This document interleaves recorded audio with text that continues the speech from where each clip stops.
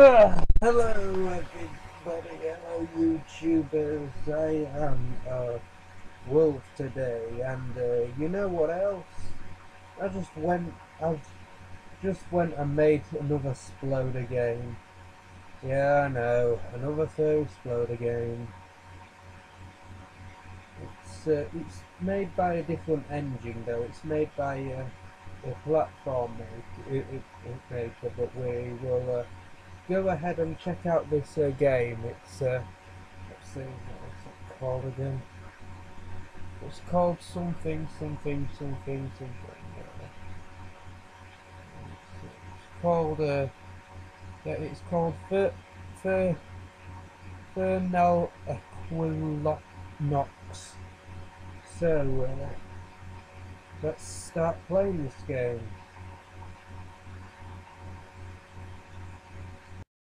For those of you who already don't know,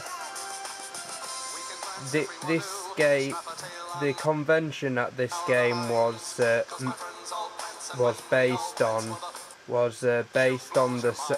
the convention where Safety Prance was recorded.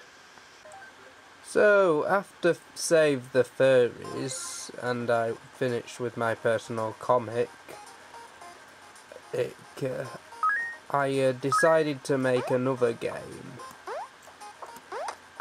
Now, will it be as tricky as Save the Furries? That I'll never know. But all we have to do is just play the game and see. Okay, let's play this game. And hey, look at that! Hear that new nice music.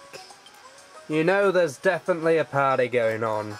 So the last game had welcome to Final Forex. Okay, so the last game had three stages in each round, including an infamous stage 4. So that would be 7 stages in all together, and maybe 8 stages if you include the ending. But this one only has 5 levels, so this shouldn't be a breeze. You probably heard of this place from the YouTube hit Furry song Safety Prance. I am going to see my room upstairs. My stairs. So, we have more music in this game, unlike the last game. I remember creating the last game and I only had like 3 tracks, and the game's like, well, if you want another track, you just have to select no music and we can make that happen. If you select no music in this one, you'll get no music, but it's got a much more higher range to fiddle around with. I think it's got two rows of music with even a Mario track. So, what level is next? Oh no. Room 366. So this is room 366. And I presume that's the door. And I've just got to love those neon lights. And oh dear. So my game's come. Oh no, yep. So let's go to room 366.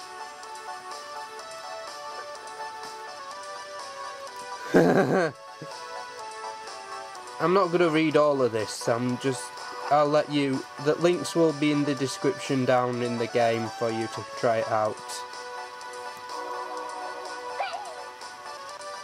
So what level's next? Oh, the dangerous room. This should be fun. If you are well aware from my previous video, Save the Furry, there was a few levels that I disliked. There was the cave level. There's the the cave stages, and then there was one level I particularly it was tricky with the boss level in the cave stages, boss stage in the cave stage, the cave level, and also Tech City. Now this is a little bit like the boss stage for me in a certain way from the previous game. So I'm sorry if I get angry, I'm sorry if I get upset, but this level is really a pain in the bum. Like, why on earth did they put a lava room in a furry convention? Like, let's just throw a lot of lava there. What room should we call it? Dangerous room. Yeah, that's a good idea. Who in the right mind thought it would be a good idea? Ah, but it's not a total waste of time, because listen to that music.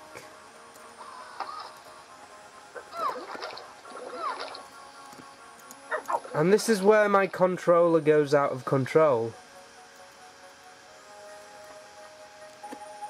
And I try my best not to die.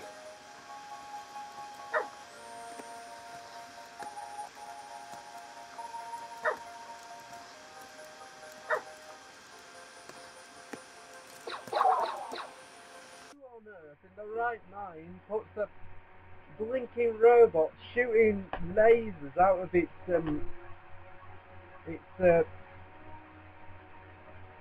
beak? Okay, admittedly it was 2 robots in the original, but I found that was too tricky, so we just had it as 1. And you know that health bar, well, you're going to want to keep all of it if you're going to get past this stage in order to fight that little robot. That's so annoying.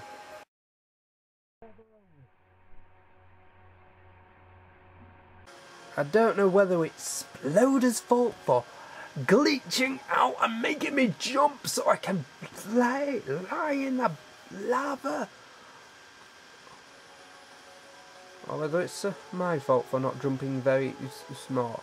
Anyway, I need to go for a shower, so I will be back to play this game. And look at the time I failed. Oh, look at that lovely 59.8. Oh, I failed less than a minute. Isn't it so blinking fantastic? But seriously, I need to go and take a shower. Don't worry, I've got a plan though. I'm going to get that robot to chase me into a smaller room. The door will open, and because of limited space, I can finally whack my sword at it. Sorry for being violent. You see, I naturally touch this to go up, and then I just go that way. But the game doesn't think that. What the game does is send me right up and then down again, which is quite inconvenient. I try and tell it I want a little hop, and then that thing kills me. The rate it's looking at, I'm never going to complete my own game that I've made. I just realised something. I won't be able to record myself with my fox costume head on because my hair's wet. This is why sometimes I disliked Sploder, because Sploder will not let me set a objective to say, no, I don't want to murder all your enemies, but no, Sploder says you have to murder all these enemies to get to the next stage. Oh, that worked. The next stage is sauna.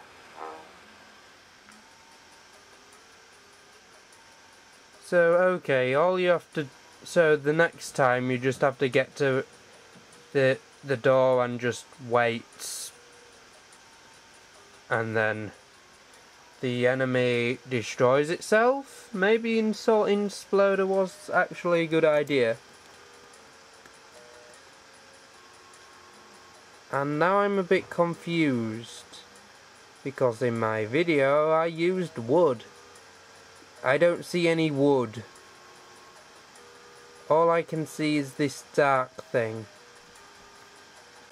Is that bird what is that owl what I think it is? Yep. Actually, there was a story they actually did this. It did actually happen to us in the hotel that I stayed in Wales. When I went into the sauna, they said, you know, they had to ask me a load of questions which I didn't like, because there was because somebody did actually flash their privates to some ladies. This is like a little contribute to that fact. Like he's all naked and he's flashing his parts to the ladies. Oh, and these are little things. These little tiles will not hurt you as much as the lava does.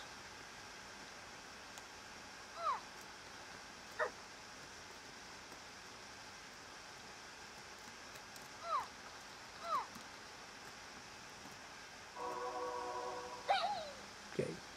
Rooftop Run is the last one, and that sounds familiar. Didn't I hear it on Sonic? And isn't my health... I hope my health is healing itself. But whatever. So Rooftop Run has the most funkiest of beats inside the game, and you're actually running.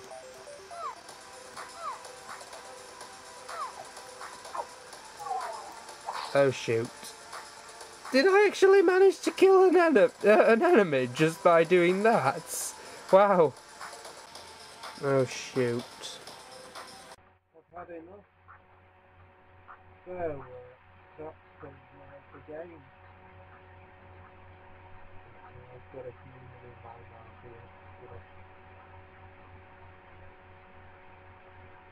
So, it is a nice little fun game.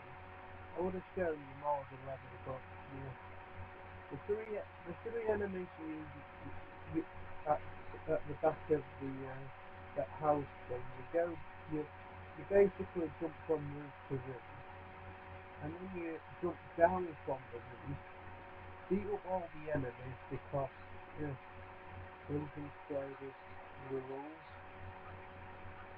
I'm not saying Sploder's bad, but it's not okay if you get choose your objective. Then after you've done that, you go up to the last bit of the level and go through the door, and that's it. So all in all, I would say this game isn't too bad. I think I will give it I think I'll give it back the star that I took away from it. So I'm just going to give it 3 stars again. I did give it 2 because I got a bit frustrated in the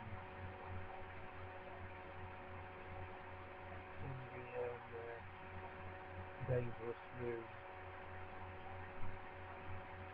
But this game isn't supposed to be serious. It's not supposed to be taken, it's supposed to be a fun game. It doesn't take itself seriously, which I like about it. It's got platforming elements, and it's got more furriness in it as the last one. The last game actually has now. The last game was Save the Servers, while this game has not that many furries, just and you can see more of the platform element. Well, this, balances sturdiness and platform elements out rather easily. So, thanks for watching, and I'll see you later. Bye.